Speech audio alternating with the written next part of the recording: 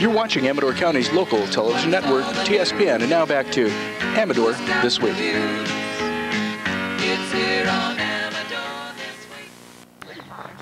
It's a magnificent spring day in Amador County, and we're here at the Amador County Museum, and with me is Leslie Kelly, photographer, author. Good to see you again. Good to see you again, Susie. Thank you. The last time we saw you, you were at the barrel tasting, book signing. A lot of books were being sold that day. People were sharing the wealth of this beautiful book, which is about the gold rush area. Photos. Let's tell the viewers what they're going to see when they see this book, and at the end we'll tell you about the next book signing that'll take place at Lizzie Ann's in Sutter Creek. So tell us about this book. Okay, well, the book is 240 pages, 494 color pictures, and about 25 black and white historic pictures. That's the technical side of it. It's an oversized book full of color.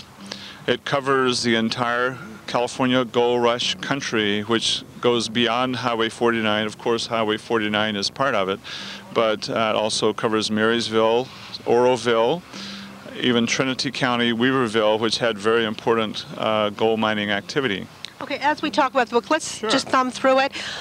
Basically, these are pictures, and you have a little bit of history underneath each of the pictures. The book is a pictorial, and we open at the all-important Coloma Sutter Mills site. Unfortunately, or fortunately for those who buy the book, see the book, this is going to become a historic picture because the January 1st flood completely rearranged this picture. The mill site wound up with about 15 feet of water, and the foreground of the picture, if I may just here, has all been washed away all the way down, and the former the monument that marks the site of the discovery of gold was washed away, rather the dirt around it was washed away, and now that monument is in the middle of the river. Wow. So quite a bit of change for that picture, and of course that's what Gold Rush Country is about, is change. I have some opening pictures, of course Coloma, then Malakoff Diggins, and then Mariposa Courthouse, and again this book is about the entire area. And then, of course, the obligatory information about the book that the government wants and all the things necessary to sell it. This is up Highway 88, Carson River, the Carson River, Hope Valley. Magnificent book. You asked me a little bit about how did it take to get this book. Share that with us. Took about 46 trips. I live in Huntington Beach in Orange County, and the 46 trips, I decided when I decided to do the book, and I began 4 years ago with a trip to the local library to come up with another book idea after a book about the Amish. And there's a 150th anniversary, and the 150th anniversary of the discovery of gold is in 1998. Gold was discovered January the 24th, 1848. Marshall's discovery was not the first discovery of gold. Gold had been found before, but never received a lot of attention until Marshall found the gold, and an entrepreneur by the name of Sam Brennan from San Francisco, saw a gold mine in business to the miners who came. He was Mormon, and so he would not mine the gold, but certainly he could take advantage entrepreneurially. And so in May of 1848, he walked the streets of San Francisco holding up some of the gold that was found. Wow. And thus began the rush. Okay. And the 49ers came in because the gold miners didn't get to California until 1849, because even though the gold in California was found in 1848, at that time you couldn't just jump in your car, jump on a plane and fly. They had to wait until the winter was over, until the grass was green and the wagons and horses could make the trip. Okay, and this is the Fireman's Muster, which takes place the first weekend of May at Columbia. And of course, California is beginning the sesquicentennial commemoration of the gold discovery, the 49ers, and statehood through the year 2000. Statehood was achieved in 1850 and September the 9th. So, but the book was put together with the thought in mind that it would cover the gold rush country from top to bottom, as well as within the keeping of the theme of the sesquicentennial commemorations that are coming up. So as you can see, I went through 46 trips. I went through all seasons. I spent a lot of time sitting around waiting for pictures. For instance, the one back in Carson, just below Carson Pass on the Carson River. I got up at 3 o'clock in the morning. I stayed in Tahoe, went down. I'd noticed a spot earlier the day before. Went down, stood there for about 4 hours until the fog lifted, the skies, sun came out, and I was hoping for a rainbow. It never happened, but I got an incredibly nice shot, one of my favorite. This picture, I spent about 2 trips waiting for the poppies to come out. Went up, sat there for most of the day. Wound up with 2 good images. Driving along and just stopped at, let's see, that's in Dry Town, I believe. 2 seconds in and out of the car, and some went very quickly. Total luck that the hot air balloon was there. And earlier you had asked me to talk about how did I get into photography. I fondly talk about I'm a graduate of the Institute of MROF, and MROF is many rolls of film. I have done a few courses on the basics of photography, but mostly go out and experiment, and I've been doing this for about 20 years. What sort of camera do you use, can I ask? Of course. For a 35 millimeter, I've gone through a number, but my current camera is a Canon EOS 1. It's a concession to my eyesight. It's an autofocus, and basically it's point and shoot, but it's a good one. Use it with a tripod. I always shoot everything with tripod. Special lenses attached? No. I mean, the EOS 1 is a professional model, but nothing more than the average person couldn't buy in terms of lenses. I do have a medium format, which is about an 8 or 9 pound camera that shoots 2 1/4 by 2 3/4 film and gives excellent images. And most of the pictures in this book are shot with that camera. Better quality, it makes it better reproduction. In the segment on the way west, for instance, I spent 2 days in the Platte River trying to get that sunset shot out in Nebraska. I made trips to Wyoming along the Oregon-California Trail. Took some time to get that. And one of my favorite shots is the sunset shot down below with Chimney Rock, which is a famous feature along the trail. In California, I wanted to show the passes. The Donner Party was not part of the gold rush itself, but those who followed after the Donner Party tragedy kept in mind that they had to get across the mountains before the snows came. And I went to Panama. A lot of the 49ers who didn't come by land, of course, would come by water, or all of them who didn't. Had 2 choices then, by land or by water. And this is where they landed, on this shore right here. There was a town of Chagres, and the river Chagres. And this is an old fort built by the Spanish in the 1500s. Cannons date to that time.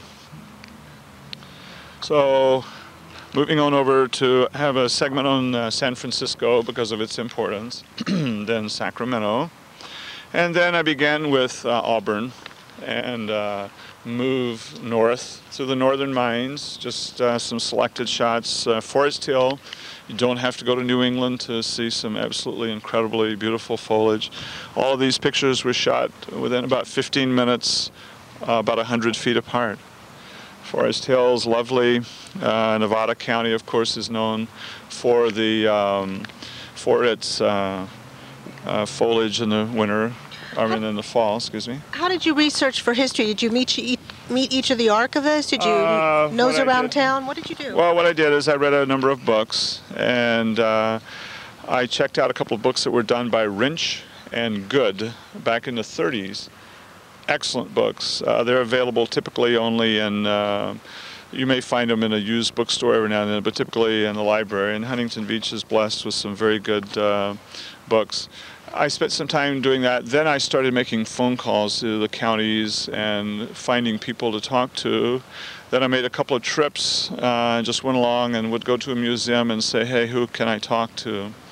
And during the way, I met a lot of nice people. And during that time period, I would talk to tourists if you were looking for a book, because you got to sell the book. So I talked to people who would be potential buyers. I talked to locals.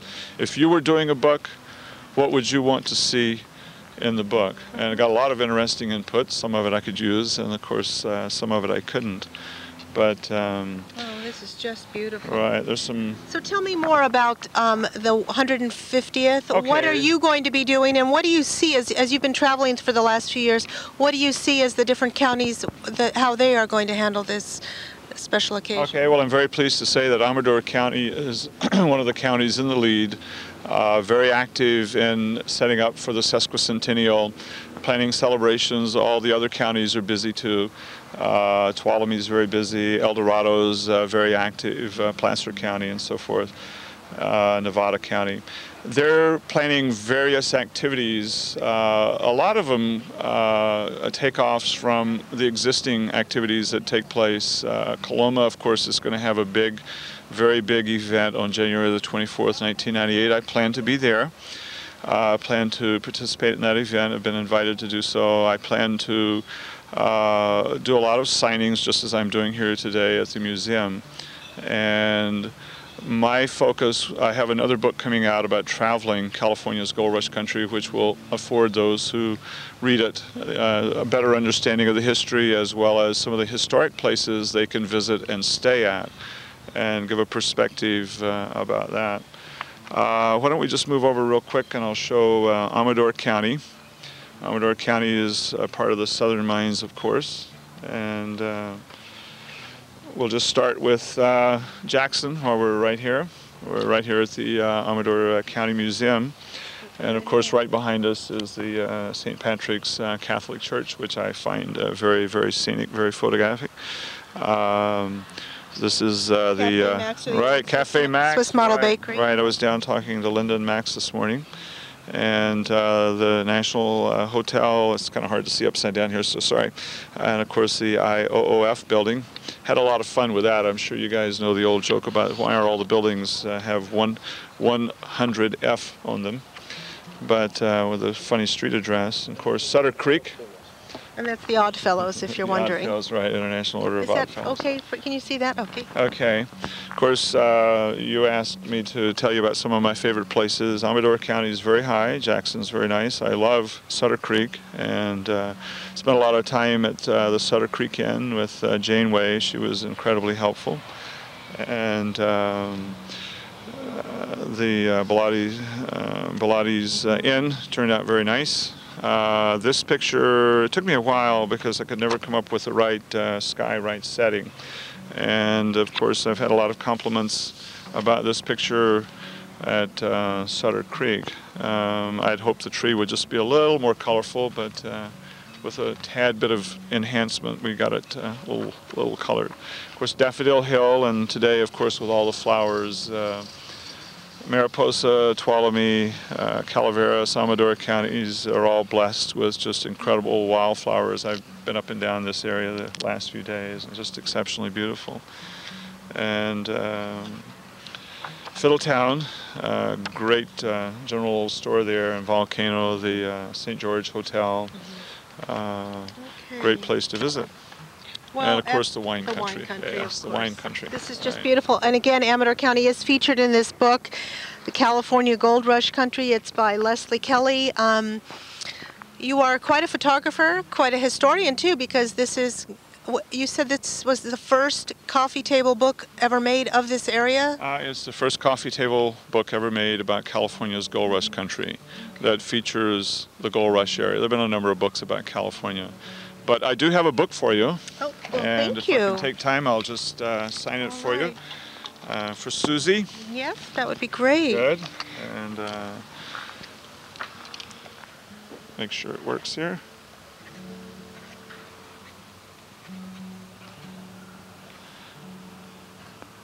We'll sign it in gold for you, for the gold country. Perfect. I will treasure that. Thank you very much. Before we go, let's tell the viewers, because he will be appearing at Lizzie Ann's. Let's give that date, because you can come down and pick up the book. And one thing I like about the book, the price. Let's give the price. Okay, the price is $29.95. I've been asked why $29.95. I got an exceptionally good price from the printer, and I passed it along, and I think people will find it an incredibly good value for all the pictures, and it is a complete view of the Gold Rush country. And I'll be at Lizzie Ann's at 9 a.m. They normally open up at 10 a.m., but they're going to open up at 9 a.m. on Saturday, April 19th, and we'll be right out in front of the store. Signing books from 9 o'clock to about 11:15, 11:30. Then I have to go down to Sonora, so it's going to be a busy day that day. Okay, well, I suggest that you bring your checkbook and buy several, if not many, because they make great coffee table gifts for Christmas time, as well as birthdays, anniversaries, you name it.